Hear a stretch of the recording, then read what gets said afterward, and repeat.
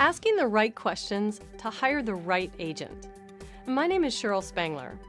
In order to find the right agent, you need to ask the right questions when interviewing. What kind of track record does the agent have? Has the agent been committed to his or her professional development by earning any professional designations? Does the agent have a niche market they focus on? Does the agent have a specific marketing plan that they could share with you on how to sell your home quickly for the most money? What extra marketing efforts does your realtor do to market unique and niche homes? Can the agent provide you with references from happy past clients?